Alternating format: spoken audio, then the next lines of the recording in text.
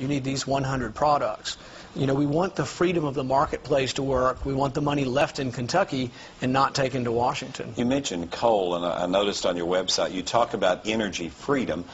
What role would coal play, if any, in your overall energy plan for America? Well, I think huge. I think people out here would find that I'd be a great friend to coal, not because I come to Eastern Kentucky to pander to coal, but because I believe business should be left alone from government. I think the permit process needs to be made easier from the federal level and the state level.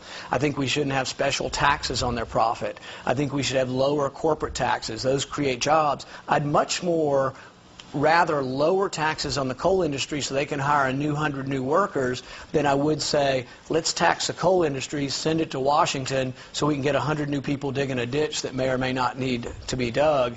So yeah, I'm greatly in favor of that. I think coal's a big part of our future because we have a lot of it still in the United States.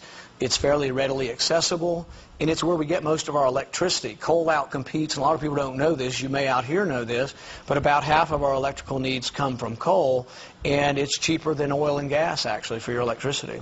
What about mountaintop removal?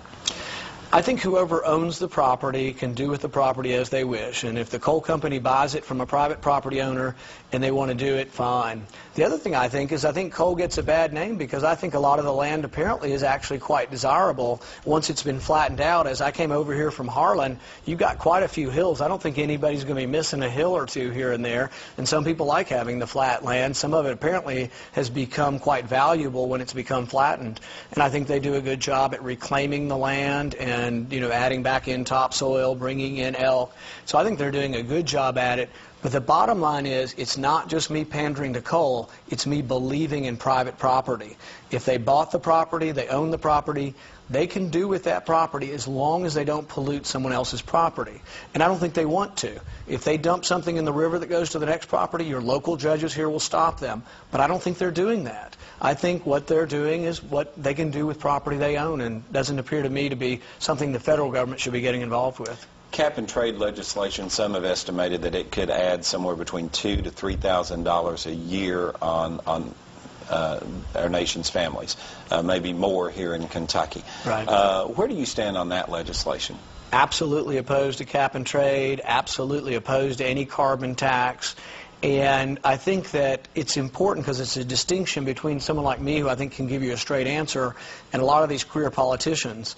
You know, I debated Jack Conway out in Louisville a couple of months ago, and he kind of said, well, I'm kind of a little bit for it, I'm kind of a little bit against it, I'm not sure where I stand on cap and trade, but I sure want to be part of the negotiated settlement when it comes about.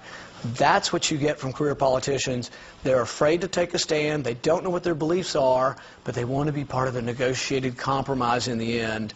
And I think that would be a disaster, not only for Kentucky because of coal, but for consumers of electricity across the country. You're right, I've seen estimates from $500 a year to several $1,000s a year that every person will pay in increased electrical costs.